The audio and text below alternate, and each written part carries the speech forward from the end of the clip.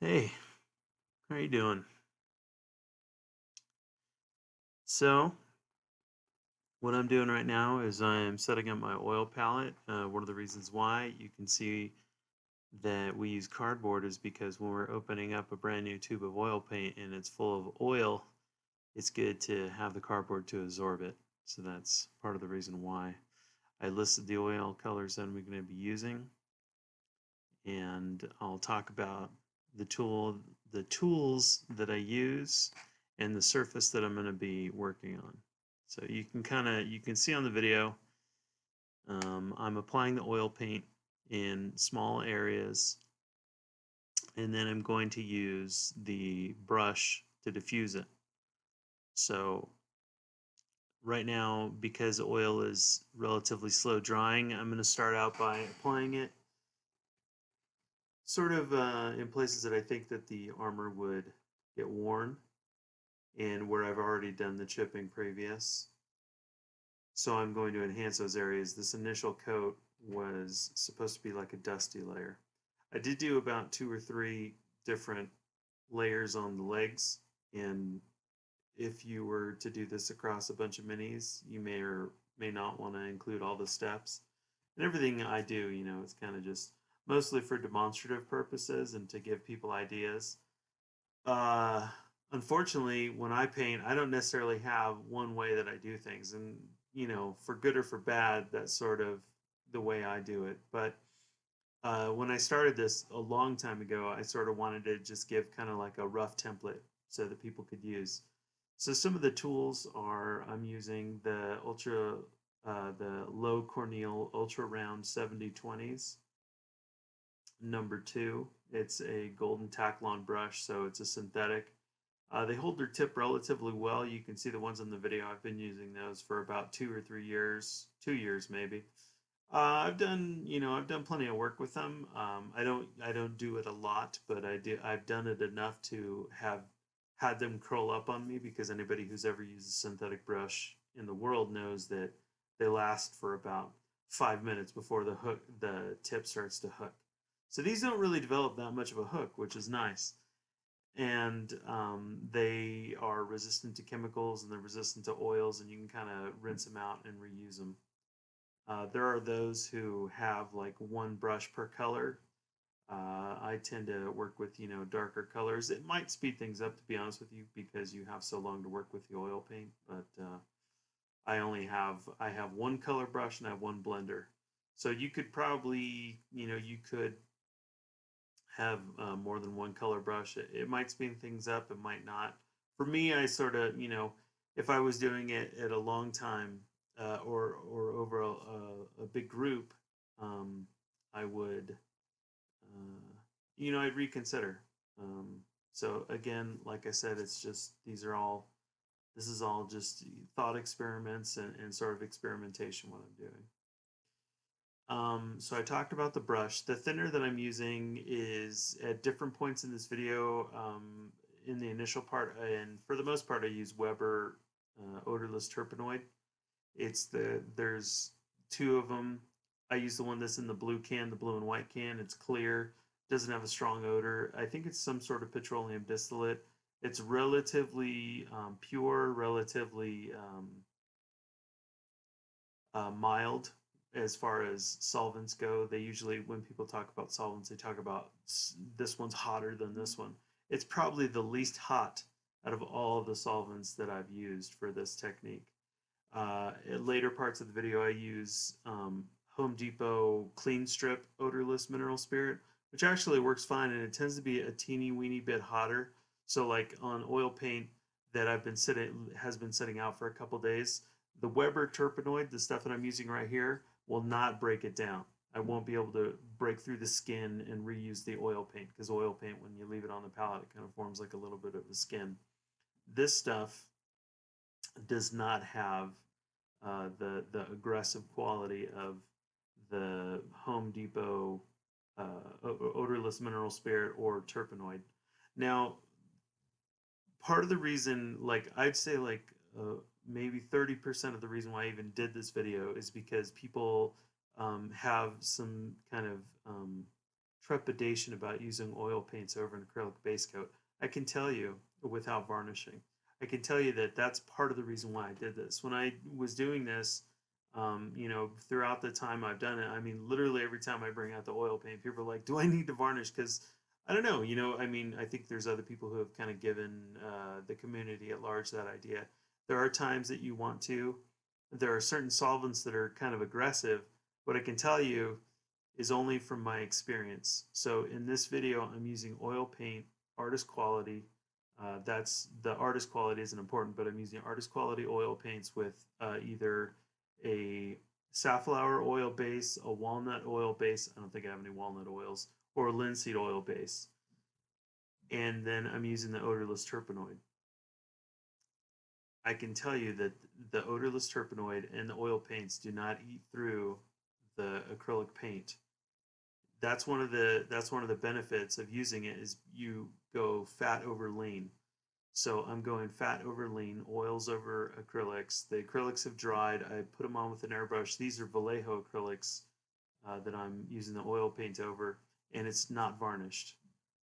Part of the reason that I don't varnish it is because I want to maintain the surface that I have after I've done my airbrushing. I airbrushed it on kind of dusty, which is kind of a talk for another time, but I wanted to get a bit of texture on the surface. So the oil paint is going to eat, or not eat, but dig into the texture of the acrylic paint. So I want that. I want kind of that matte to satin surface here. Okay, so if you watch what I'm doing, I'm still just, I don't know if I've started to work in the oil paint. It looks like I'm still adding it. I'm starting to use burnt sienna. And I'm not sure if I realized at a certain point that I was just going to, you know, need to condense things or what, because I envisioned, you know, oh, okay, now I'm bringing out the blender. This is, I showed the brush briefly, you can pause it, but again, it's the low Cornell 7020 ultra round.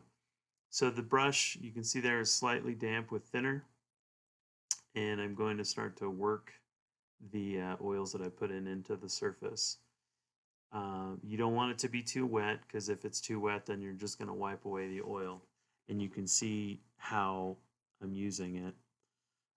Just kind of tapping it, working it in, diffusing the oil paint. Oh, I bumped it around, and that's really all there is to it. Part of the art to this is to sort of be able to kind of like look at it, pull back, and be like, okay, where am I at? You know, have I gone a little bit too hard? Have I not done enough? And typically, it's better to do, you know, not enough, because, you know, I'm guilty of it too. I'm just like, hey, this looks great. You know, wouldn't 100 chips be better than just 15? Or wouldn't a ton of grime be better than just a little speck here in the corner? And so all I'm trying to do is to emphasize the contours, to kind of put the oil paint into the crevices, and just kind of draw out the features of the model and add weathering too. So we're trying to do double duty. We're trying to do what most people would use a wash for, which is to enhance the volumes, draw out the different surfaces, and we also want to weather those surfaces. So that's, you know, that's part of the art, and it's part of the fun, is to sort of ride that fine line, you know, ride the razor's edge and find where it looks cool, but it's not, it hasn't gone too far yet. So it's always, you know, it's always a little game we play. And this is, you know, something that you can do without having to go to a lot of different colors. The colors I'm using, I showed in the video, but the ones that my go-to colors are Naples Yellow Light and Raw Umber. Those two colors together is where I start. That's usually I apply like a lighter kind of dusty-ish layer around the boots. And that's where I start, as I start on the feet. Because the feet are going to experience more wear and tear. They're, you know, they're kind of what's carrying the guy throughout the battlefield. So, and it's also the stakes are a little bit lower. So I start on the feet, I start working up throughout the figure, and I start lightly on the weathering, and then I kind of begin adding more as I go. I didn't show it in this video, it's on another video on my channel, but I start also before this, we do the painting and we do the chipping. The chipping can sort of help you locate where you're going to be putting the heaviest of your weathering. That's part of what it's used for.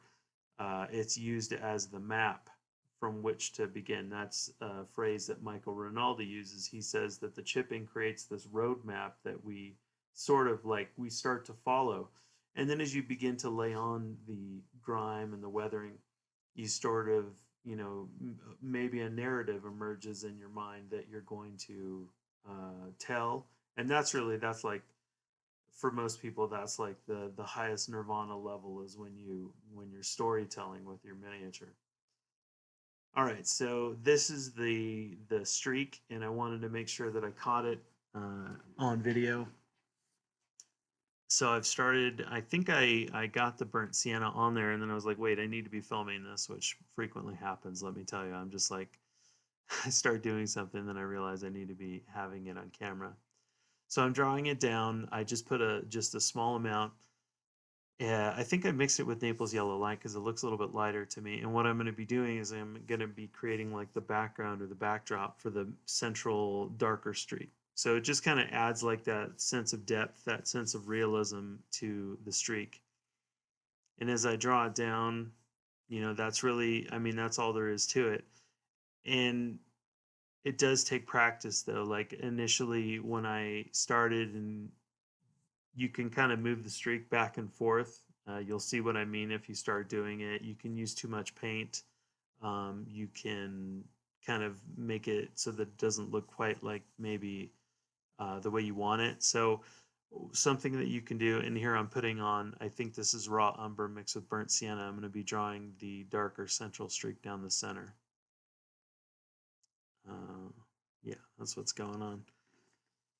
So what I was going to say is you can get yourself some plastic card, and you can cut yourself squares. You can paint it however you want. Like maybe you wanted to paint it like a rusty wall in a burnt out city somewhere on Terra, or somewhere in the galaxy.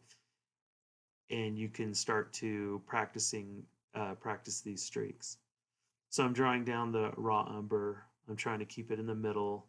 And really doing this one after another, if I do the lighter one first and then the darker one, it's going to, these have the possibility of blending together. So if you wanted to make sure that you get a nice sharp central darker streak, you could wait for the orange to dry, for the burnt sienna on the lighter part to dry, which, when it comes to oil paint, you want to wait about 24 hours.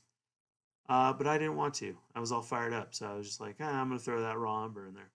Anyhow, so to practice, you can get yourself some plastic card, cut out like a 3x5 or a 5x8, and then start to draw in your streaks. You could do other weathering effects on that piece of plastic card. It's something that professional modelers do. I made a couple panels myself because there was a few things that I wanted to sort of check out. I wanted to try a different type of chipping. I wanted to do just whatever, maybe flick a little mud on it. I was practicing my mud specs, and you can do that with your practice card. It's, and it's kind of fun. It's like therapeutic. The stakes are low. There's not really any risk to it. So yeah, I'm adding in a little burnt umber. I'm drawing in another streak, and yeah, not too shabby on that one. Got lucky.